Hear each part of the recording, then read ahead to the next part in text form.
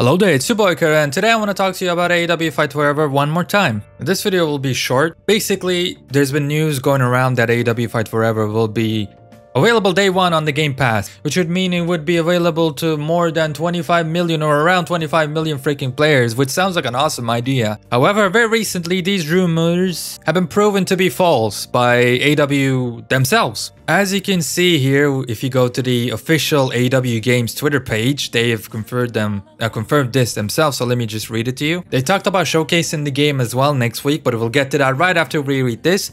So basically, this also seems like a good time to share that we don't anticipate AEW Fight Forever being part of any monthly gaming subscription services. No Xbox Pass, basically.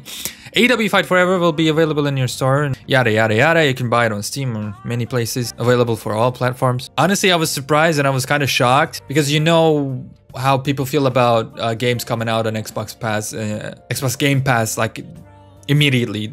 Kind of makes the game seem like minor leagues, right? It makes it seem bad. But I was still very receptive to the idea, and I think this is something they should definitely do in the future before the WWE 2K series. Let the fans buy the game first, like after a year, put it on Xbox Game Pass and let many other people experience this. Because you know how I've become a wrestling fan, how I've been watching wrestling after 10 years? Because I saw a pro wrestling game on the PS2. I think it was SmackDown vs. Raw.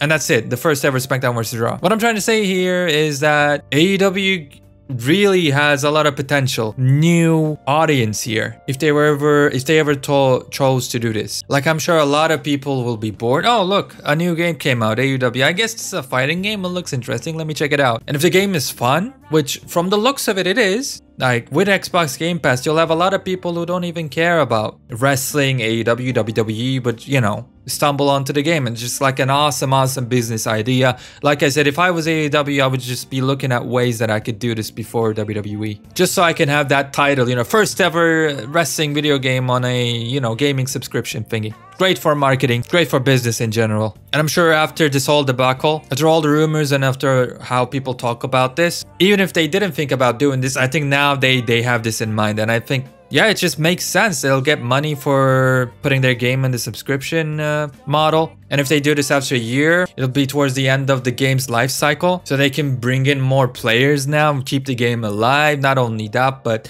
it'll be great for them to start working on their, you know, next title, a sequel or whatever. So like I said, it just makes so much sense. Now, leaving this aside, let's talk about the other news that we've got today. Hang tight for a new exclusive AEW Fight Forever update next Saturday, November 19, during AEW Full Gear. I didn't even know AEW Full Gear was that close. That's wild. But you know for a fact that I'll be all over that. I'll be uploading a video to my channel about that.